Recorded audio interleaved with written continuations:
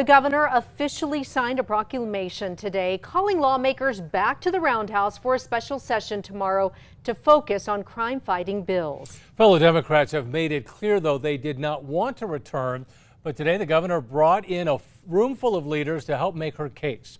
News 13's Jessica Barron has more on why they say action is needed now. Hypodermic needles laying all in our land that are deposited by these individuals. A plea from leaders from all across the state asking lawmakers for help surrounding crime and public safety. You find these individuals that are unauthorized camping on a reservation. Then you find the illegal dumping.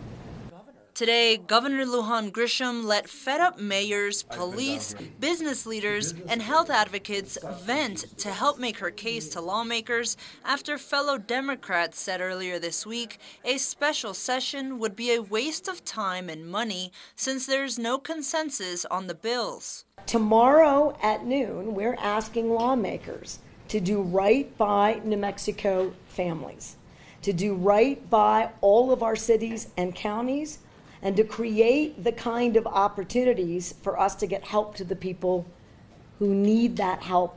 She originally proposed 5 crime-fighting bills that would address criminal competency, mental health treatment standards, crime reporting, pedestrian safety, and gun violence.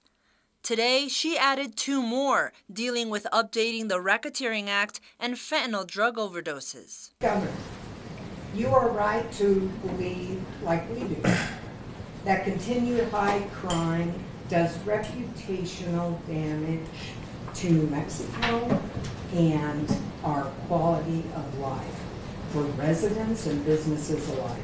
But will anything get done during this session? And when they say to you it's going to take a lot of work, it has. We're doing the work. It has. But don't let them tell you that they don't have enough time. Jessica Barron, KRQE News 13.